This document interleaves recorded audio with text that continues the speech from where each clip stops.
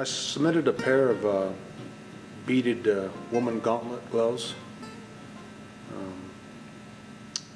on brain tan hide, deer hide, with a rose, a floral pattern on the cuff, fully beaded fringe, and been doing beadwork probably since I've been 5 years old.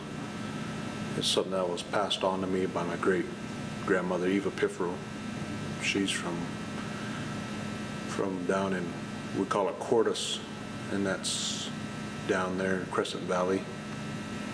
And she learned from her mother, my great-great-grandmother, Mary Hall.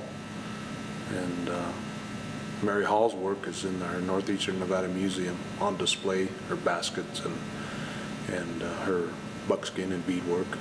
And she also has some beaded gauntlets there.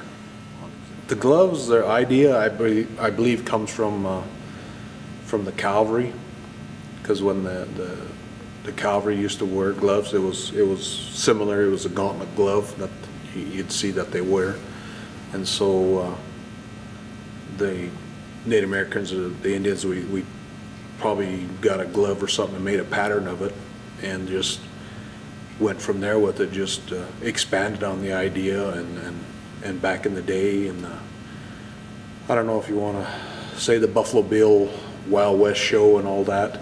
You see a lot of them beaded gauntlet gloves, and a lot of the earlier cowboys, they would wear them. You see a lot of old pictures with gauntlet gloves that are beaded and buckskin, gloves. And back in, like say, the Wild West shows and that, there was you'd see old pictures of lady, that maybe Annie Oakley. She would have a pair of gloves like that or something like that. So it was kind of a popular item back in the day, and more or less like a parade item or a show item when you're out, when showing your horse. And that's where you see a lot of it nowadays, is like your cutting horse shows and that. The people get dressed up and they would wear something like that. So it's still functional now, and a lot of the ranchers back in the day, they liked the buckskin gloves, because if it was made with real heavy hide, when you're working a barbed wire fence, that barbed wire won't go through that buckskin. So it was very functional use back in the day. It had its purpose as a work glove. My daughter Sydney, I'm trying to teach her the art of beadworking, and she has helped me tan hides last summer, so she understands the work involved with that, because we do process our own hides the same way that it's been done for thousands and thousands of years with brain tan solution. So it's our method that we use to tan is something that hasn't changed since whenever it was discovered thousands and thousands of years ago. So it's basically the same method that I'm sharing with her and teaching her, and hopefully she carries it on one day.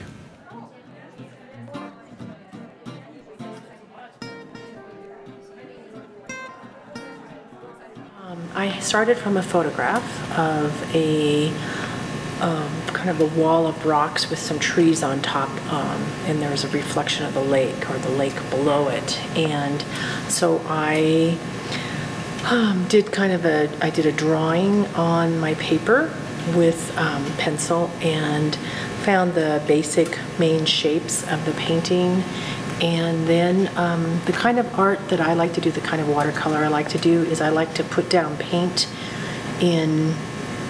on the paper, and then go back and find the shapes that are in the paper or in the paint. And so that's how I found the rocks.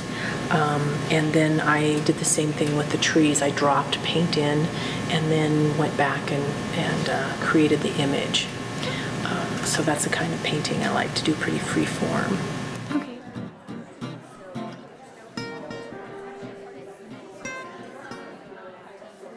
Yeah, I actually submitted 3 items this year, 2 photographs and 1 poem. I submitted a picture of a Corsair airplane. It's a warbird that I saw at the Reno Air Races. I have a love for airplanes, always have, since I was little. My dad's a pilot. I've always wanted to learn how to fly, but since I can't, I go and enjoy everything that everybody else can do. So, and it was sunset, and it just seemed to me like it was the perfect time to take that picture, so I did. I actually did some volunteer work for the traveling wall for the veterans, so that's what I wrote about this time. And just, I think you have to have your heart in the right place.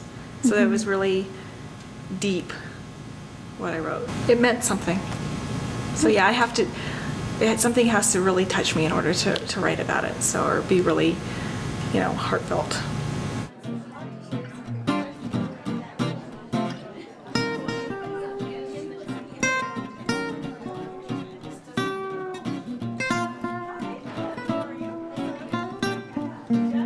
This semester I submitted a digital collage, and it was composed of a number of photographs, most of them taken on different journeys overseas. In fact, a few of them were taken on the last trip I did for GBC to Italy and Switzerland.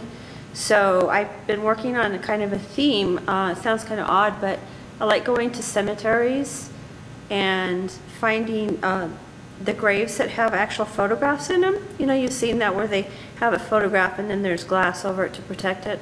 And I take pictures of those photographs, and then I merge it in with a collage of different things. So the one I have for Argentum for this time is actually a photograph taken from Cemetery Island in Venice. So it's just one big island that was turned into the cemetery, I think in the Middle Ages, so it's a very old place. And it was just fascinating, the way this lady looked, you know, and so I took that, and then I just started combining other elements of things from that trip and from other trips, and came up with kind of a, I don't know, kind of like a haunted theme, sort of a kind of a moody theme, I think it is. I use the current form of Photoshop, which is the Creative Cloud, so CS7, CS6, I can't remember, but so those tools to merge and then of course blend all the different images, cut them out, and then put them all together. So it's kind of like making a regular collage, you know, if you cut photos out of paper, we've all done that, and then sticking them all together. It's much the same way, just with technology. So kind of neat.